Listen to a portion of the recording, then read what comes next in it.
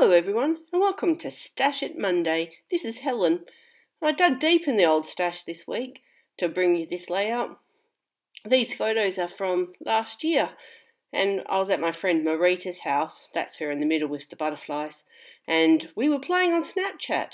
You can also see Marita's daughter Georgia poking her tongue out with me. Anyway, I printed them out quite small to keep the perspective and then matted them onto white cardstock so they look like one strip of photos. And then I went down a very, I'd like to say dark path, but you can see it's quite white actually. I had this idea of doing a bit of mixed media. Well, I do achieve it, but not quite how I envisaged it when I started it. You can see here I've used a bit of tissue paper to map behind the photos, and then I found a bit of book paper or a page out of a book and decided to ink that up and use that as well as a layer. I did actually find a different piece first, but some of the words on it I didn't think were very appropriate to put on a layout with a child. Anyway, after digging around I found this piece which was much more appropriate. And I've used some distress ink and inked around the edges, and then as you can see, wetted it on my mat and then dipped the paper in just to get some different effects with it. And really, it's fun doing it. You don't see that much of it on the end because I've covered it with the photo, but it was fun. And I also used this old piece of embossed paper that I've had floating around in my drawers. Now here comes the dark path that I took.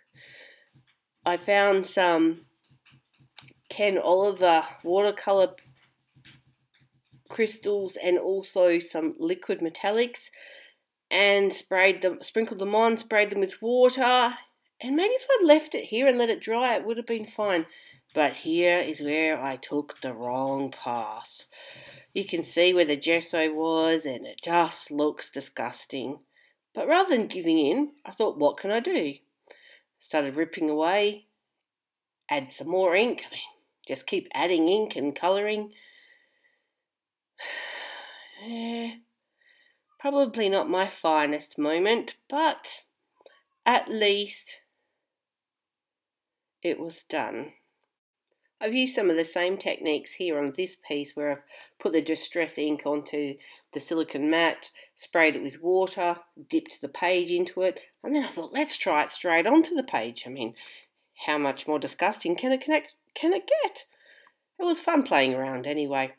Went through my stash of chipboard and found this floral piece and thought that would look really nice. So, once again, dove into the stash and decided to use some things that I haven't used for quite some time, and I found a purple set of magicals from Lindy Stamp Gang, added it to some satin varnish so that it became a paste, and decided to paint the flowers with it. Quite effective in the long run, or in the end. I quite enjoyed it. It was quite a vibrant purple colour to start with, so I added some pink magicals to it just to tone it down. And it was drying quite quickly because it had the varnish added to it.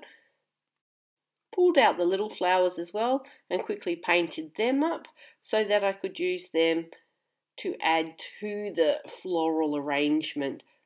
Each week we have an inspiration mood board that we're supposed to use, and I always forget to do that until I start the layout, and then I think, oh, I didn't check what was inspirational this week. And so I kind of fudge how I've got my inspiration. And luckily this week on the mood board there was a picture with a lot of flowers on it. I thought, oh, I can say that's the inspiration I took from this week's mood board. Anyway, back to the layout. I really dove deep into my stash this week and I found this piece of lace and these chipboard scalloped pieces that comes from a company called Collections. That was a West Australian company that closed down quite a few years ago now. But they were just sitting there waiting to be used.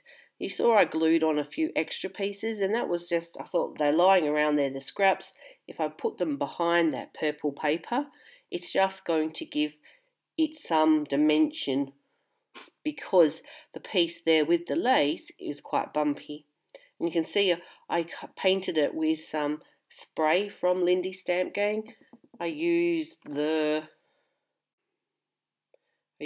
should go and get my glasses because I can't read it, French lilac violet. I also used a paintbrush and splattered some around the page as well. And then you can see I'm just gluing down the painted floral pieces, just making almost like an L kind of shaped layout. Really, just glue them down. Looks good. Put the photo on a few times just to make sure you can see the flowers. And you can see in a minute I'm going to pull some scissors out and chop some stems off, just because they were sitting not how I liked them. I left most of them there just to give support behind the photo, and then gluing them down. I'm using my Creative Expressions glue that I picked up one time from England. I say Creative Expressions, I could be wrong. I think it's actually Cosmic Shimmer glue. Sorry, Cosmic Shimmer. It's quite a good glue actually.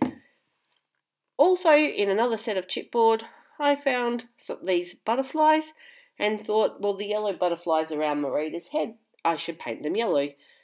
But they were just a bit too yellow, so pulled out another old stash piece, some treasured something or other. It's smudgy, inky treasure gold, but in a purpley colour.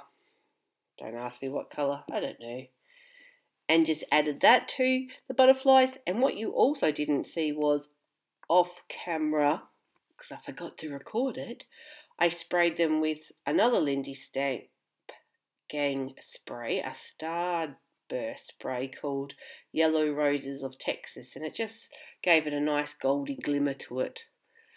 And you can see I've got my fine line bottle out, which has got tacky glue in it.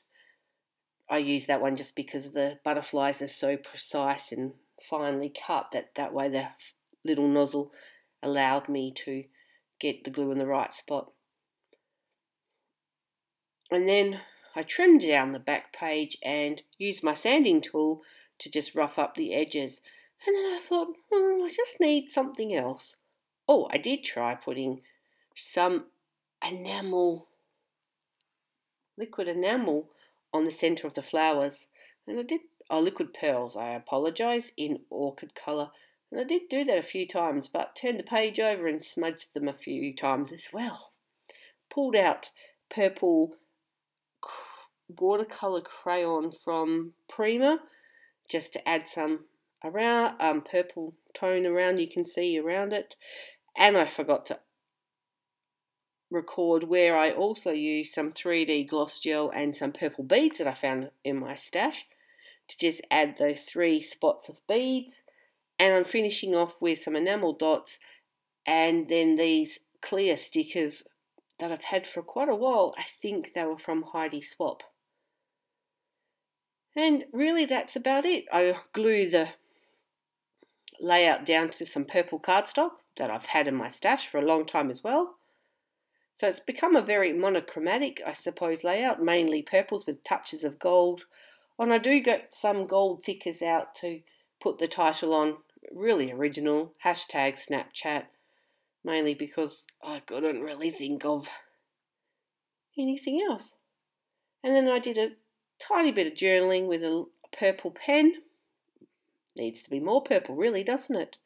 Anyway, I hope you've enjoyed this stash busting layout today. Until next time, see you later. Thanks for watching.